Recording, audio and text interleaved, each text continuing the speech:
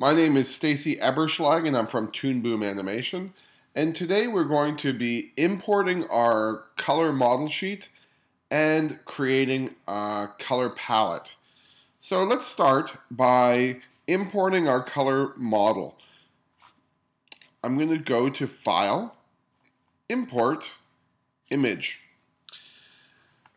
In the Browse window, we can choose where our image is, and I'm going to go to my desktop, and I've saved my image here on the desktop. It's called Character PSD. I'm going to press Open, and you're going to see that we have a few different options in here. We want to create a layer based on the file name, which you don't have to change anything here. I'm going to convert to a Toon Boom vector drawing. But you notice down here the vectorization is we have three options. We have black and white, or we have two rather, black and white, and we have gray. I don't want to import this image as black or white or as gray. So I want to create a new preset called color. I'm going to press this plus sign. I'm going to press this thing that looks like the end of a pencil. And I'm going to go over here and say color as texture.